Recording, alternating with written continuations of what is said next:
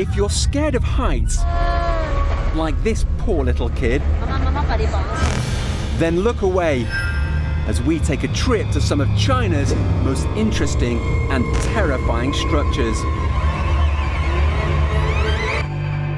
We begin in Ordovician Park in Chongqing, China, home to the world's largest glass-bottom skywalk, which stretches out 70 meters from the side of a massive cliff, offering visitors a terrifying view of the ground some 123 meters below. For safety reasons, only 30 people are allowed on the platform at a time. And while some pause for photos, others grip the handrail in utter fear.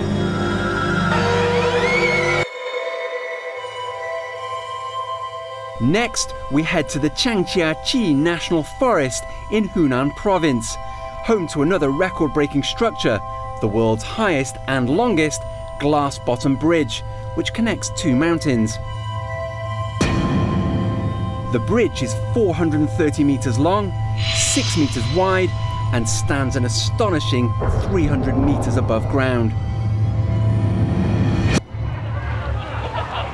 But is it safe?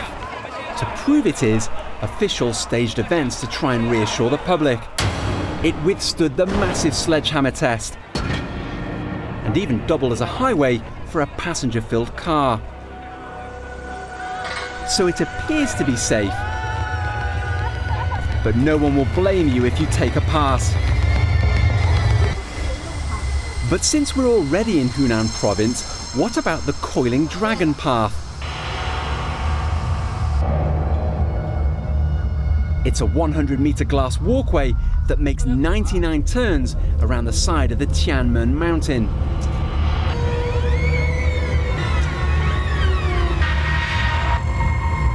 So, if walking on glass hundreds of meters in the air is your thing, China is the place for you.